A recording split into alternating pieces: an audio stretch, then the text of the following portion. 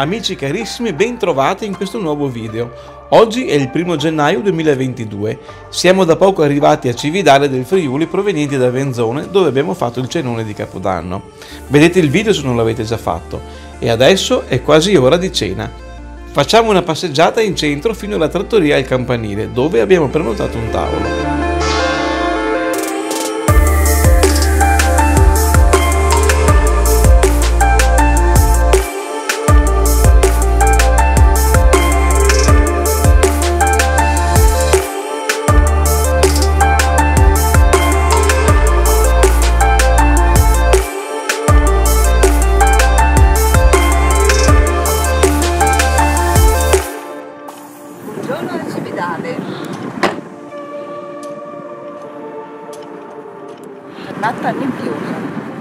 Questa notte abbiamo dormito nel parcheggio gratuito davanti alla vecchia stazione, assieme ad alcuni altri camper. Però stamattina presto il camper di fianco al nostro ha acceso il motore, penso per ricaricare le batterie, e subito siamo stati invasi dallo smog. Così ci siamo alzati e ancora in pigiama ci siamo spostati di 100 metri nel parcheggio davanti al supermercato. Per me è stata la soluzione migliore, cosa ne pensate?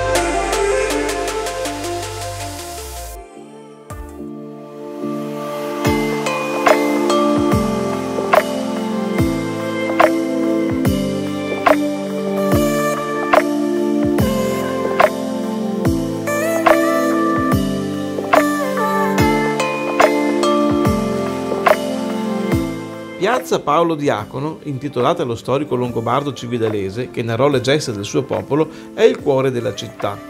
Di fronte alla casa della famiglia di Paolo Diacono è installata una fontana con una scultura settecentesca raffigurante Diana, dea della caccia.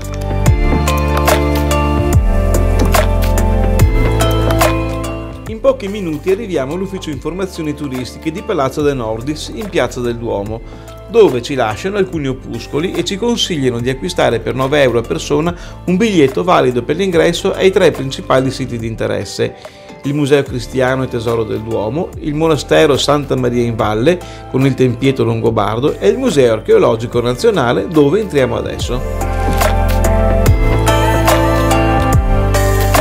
Fondato nel 1817, il Museo Archeologico Nazionale ha sede nel cinquecentesco Palazzo dei Provveditori Veneti. Nelle sale del piano terra troviamo testimonianza della storia di Cividale. Il piano nobile invece ospita una ricchissima collezione di oggetti della civiltà longobarda, provenienti dalle necropoli di Cividale e del suo ducato, che racconta il fascino della cultura dei Longobardi e spiega l'importanza del loro contributo nella formazione dell'Italia medievale.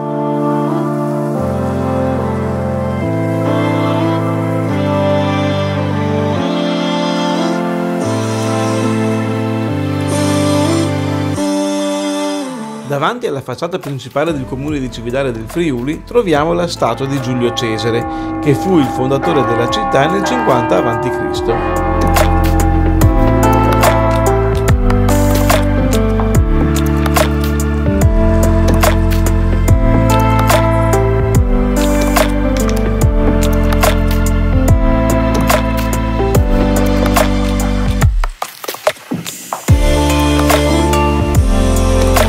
Il Duomo di Santa Maria Assunta sorge di fronte al palazzo del municipio. La fondazione della basilica è anteriore all'VIII secolo, ma nella sua storia ha subito diversi crolli, demolizioni e rifacimenti.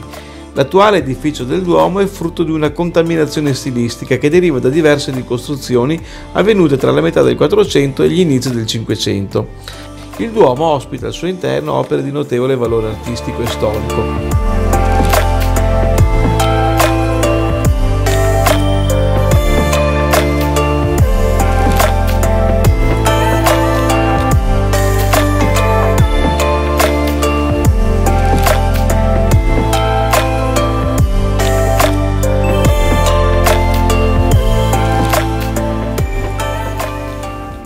Non potevamo mancare una visita alla Gubana Boutique, famosa per il tipico dolce friulano dalle origini antichissime, ripieno di noci, nocciole, uvette e pinoli.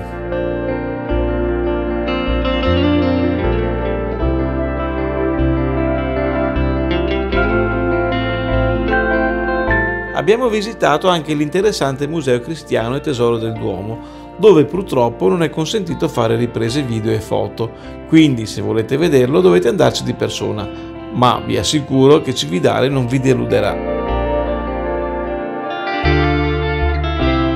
Il Ponte del Diavolo è il simbolo di Cividale del Friuli. Costruito in pietra a partire dal 1442 e ripartito in 2 arcate, poggia su un macigno naturale collocato nel letto del fiume Nattisone, lungo il quale si può ammirare una scenografica gola.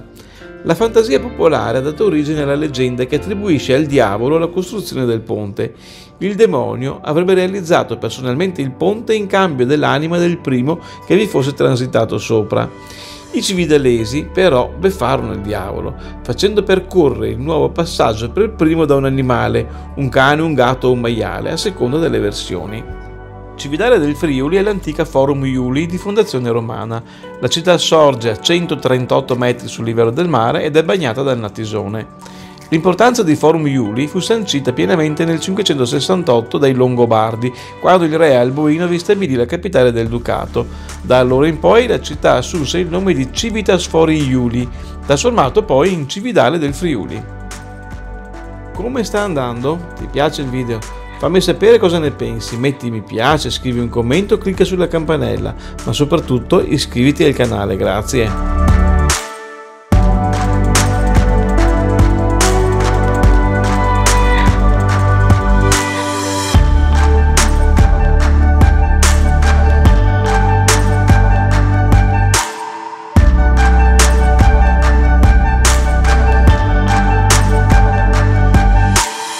Il monastero Santa Maria in Valle nasce a metà del VII secolo d.C., riservato alle suore benedettine. Successivamente ha subito molte aggiunte e restauri dovuti ad invasioni e terremoti, che lo hanno danneggiato anche in maniera grave. La struttura attuale ha preso forma a partire dal 1511, mentre nel 1841 l'edificio venne affidato alle suore orsoline, che vi hanno vissuto in clausura fino al 1999.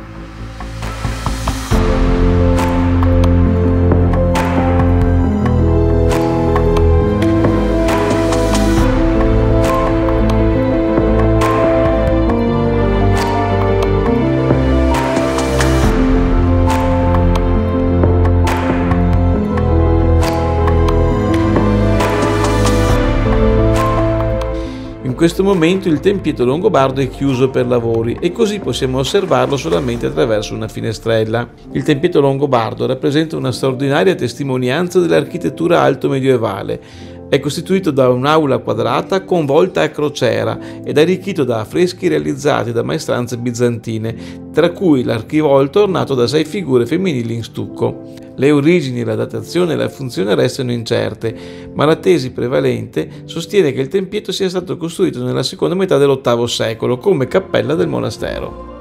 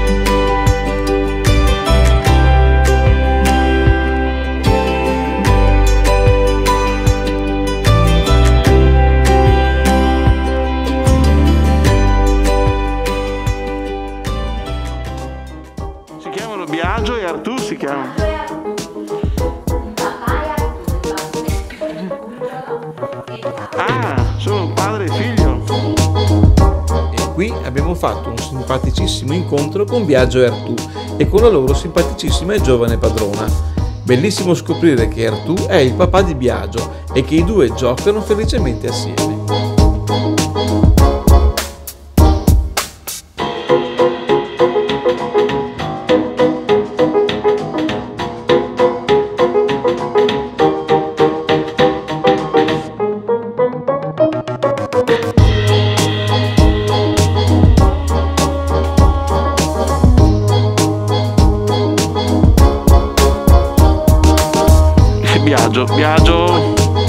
Viaggio.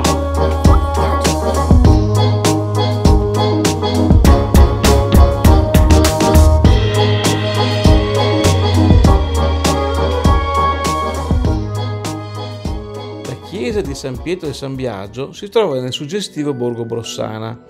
Il portale d'ingresso, che incise la data del 1492, fu realizzato in stile gotico fiorito. La facciata fu affrescata tra il 1506 e il 1508. Gli affreschi, restaurati nel 2013, raffigurano San Cristoforo, San Giorgio che uccide il drago, i santi Pietro e Biagio, a cui è intitolato l'oratorio, e San Nicolò.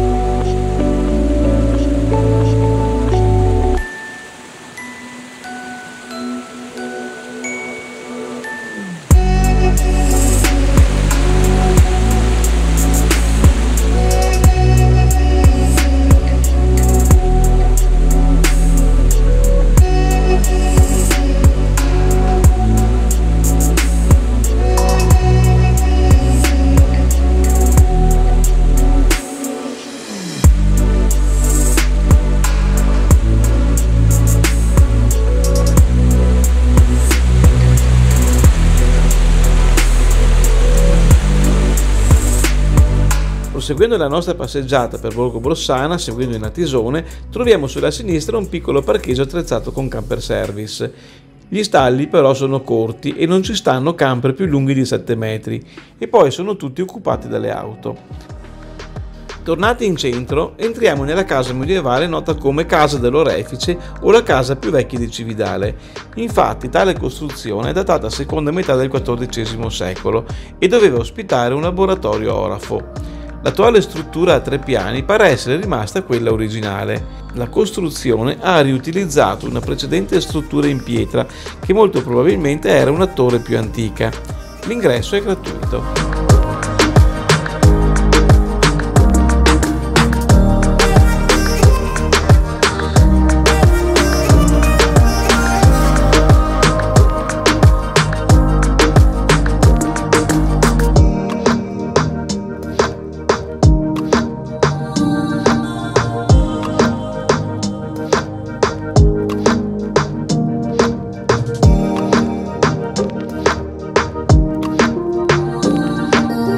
Completato il nostro giro per il centro, purtroppo senza aver visto l'ipogeo celtico perché era chiuso, andiamo finalmente a pranzo. Torniamo alla trattoria Il Campanile dove eravamo stati anche ieri sera, perché offre una squisita cucina tipica friulana a prezzi decisamente giusti. Il musetto e i fagioli alla texana.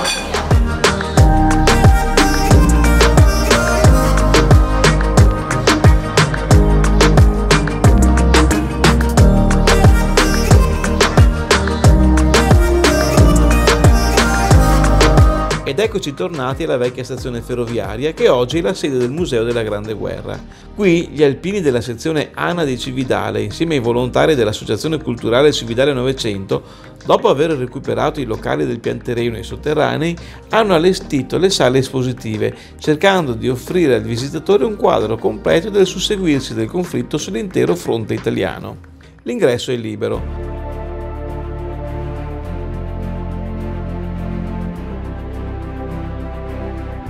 Ecco, questa linea ferroviaria rimase in funzione fino al 1932. Io dico sempre che un museo non debba essere una raccolta esagerata di cimeli. I cimeli devono essere contestualizzati nei contesti, immagini, cimeli ovviamente, dando un senso logico, chiaro, potremmo esporre mille altri oggetti. Prese 2 medaglie d'oro all'umanità, nessuna brigata più gloriosa dei sardi.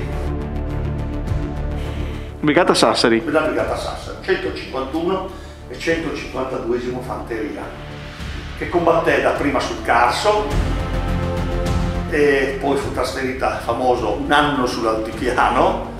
Poi nel 17 tornò qui, sull'Isonzo, e partecipò alla battaglia della Baisizza. Con la ritirata dopo i fatti di Caporetto tornò a combattere sull'altipiano di Asiago.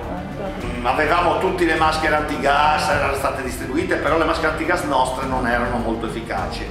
Quindi il gas che loro tirarono, i tedeschi, nella conca di Plezzo, sorprese i nostri soldati e li uccisero con le maschere antigas indossate.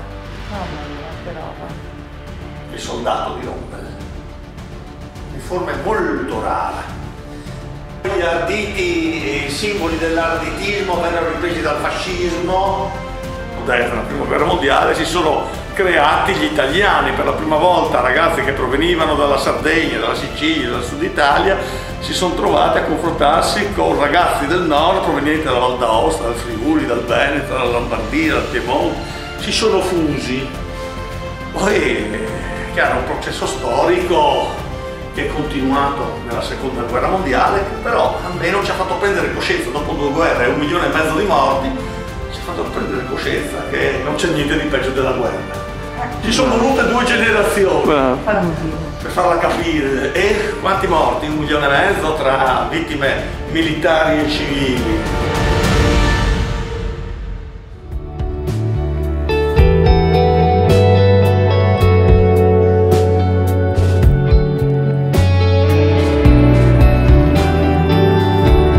La nuova stazione ferroviaria di Cividale del Friuli ha dato il via al progetto Treno delle Lingue, ideato dalle Ferrovie Udine Cividale. È il treno che parla 5 lingue diverse: italiano, friulano, sloveno, tedesco e inglese.